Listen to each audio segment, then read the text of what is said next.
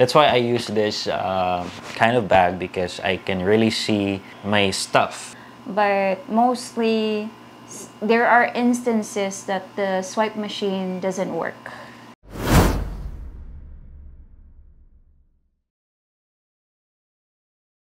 Welcome to our YouTube channel. My name is Esmi. It's me, Roger, and welcome to Roger and Ismi Vlogs.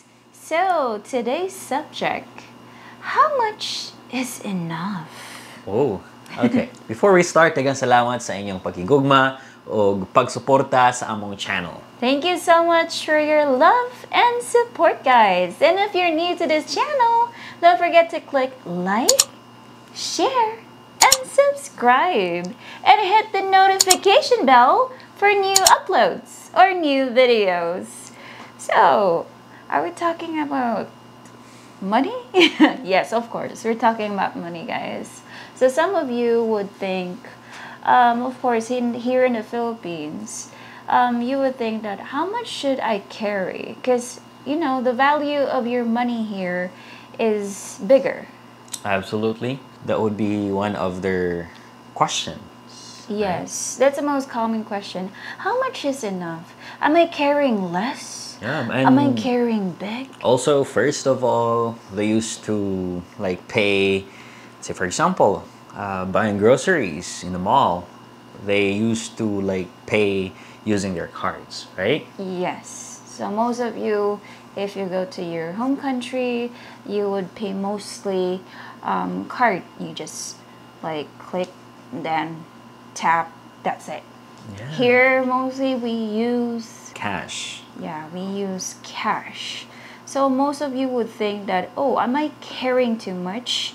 Is this like enough if I go shopping, if I go groceries, if I do this, do that? So you have a lot of things that you need to do, especially for transportation. So that's the reason why in our previous video we recommend you to have small bills and coins. Yes, even though it's heavy, especially if you have coins in your wallet or pocket, so that would be a bit disturbing, right? Yeah. But here in the Philippines, that is really important because you can use that in transportation, like paying like small things. Yes.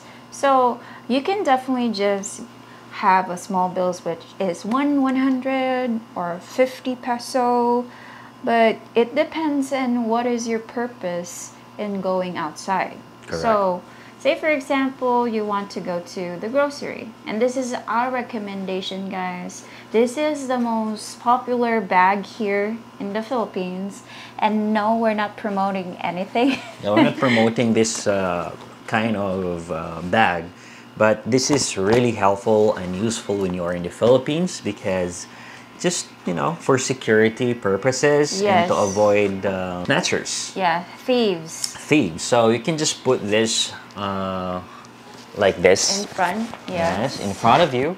That's why I use this kind of bag because I can really see my stuff, especially the Yes. money and the cell phones. So Yes. if you are here in the Philippines, you can definitely use this kind of bag. Yes. So it's handy or not like really disturbing Yeah. and heavy. Yes, and it can keep all your money intact, especially the coins, because you know when you walk and there's something jiggling on your in your pocket, it's Yeah. quite disturbing, especially if it's heavy. Maybe you are wondering that some Filipinos are having this kind of bag or even backpacks, like they put it in front of them. Yes. So it's just that they are cautious and for security purposes because they do not know, especially if you are in public places or areas, Like- especially in big cities. Yes, especially if you're in huge crowds, so it's better for you to put the bag in front of you. So we call that a man bag. So that's really popular right now, right? Yes, absolutely, because you can put your cell phone, wallets, and other stuff. Yes. So you can definitely just bring 100 or 150 peso. So it depends on the transportation that you'll be riding. So you really need to think how much should your transportation would be. What would be the total cost of the transportation, so that you would know what small bills you would bring. Absolutely. And before leaving your house, before going to the store or mall, this is what List. we do. Yes. Usually, or Filipinos have like a list what to Yes. buy, and have the assumption or price assumption, so that you can just estimate the how much is the cost perhaps, and then you can bring that kind of budget. Well, it really Yes. depends on you if you wanna like use your cards if you have, so then you can use your cards. Yes.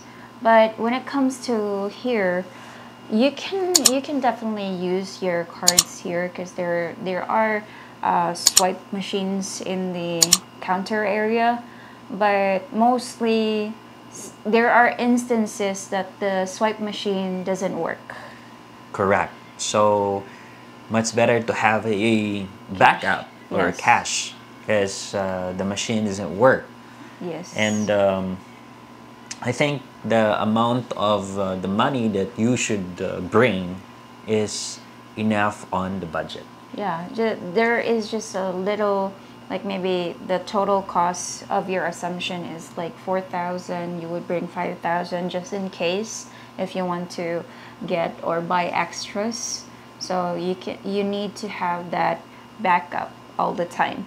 And for coins, is it necessary? Yes, it's necessary for you to bring one, like 10 peso or 5 peso, or even just 1 peso, like 1 peso.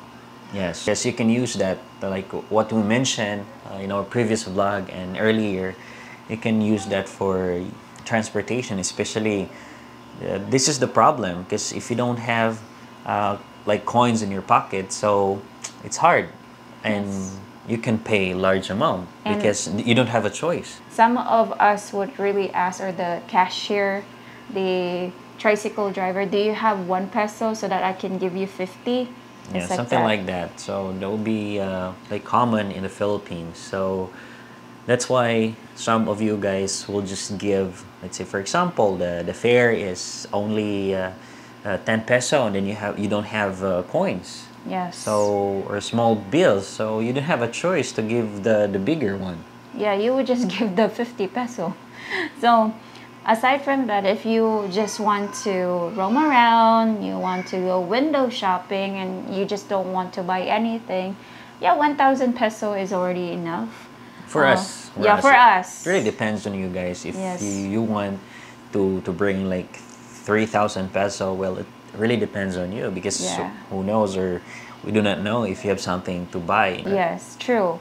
Because for us, we prefer to like buy surplus, or like just cheap products that we think that 1,000 would be just enough for us to do window shopping. Yes. And if we do window shopping, me and Roger, we don't really buy anything. Yeah. Speaking of surplus, here in the Philippines, there are like stores, Yes. and it's really affordable, and you can see and definitely like came up, okay, I'm gonna buy this. Definitely, it's way better than like branded clothes here, I would say, because the quality of the clothes is really nice. Absolutely. Yes. So for us, most Pinoys would go with cheap surplus because they can buy more, and the quality of the material itself is good. It's durable. Yes, and okay, it's popular in the Philippines. Yeah, okay is one of the most popular thing that me and Roger mostly do if we have spare time. Absolutely. So, I think that would be all, guys. So, thank you so much for watching till the end. And see you in our next vlog. Bye!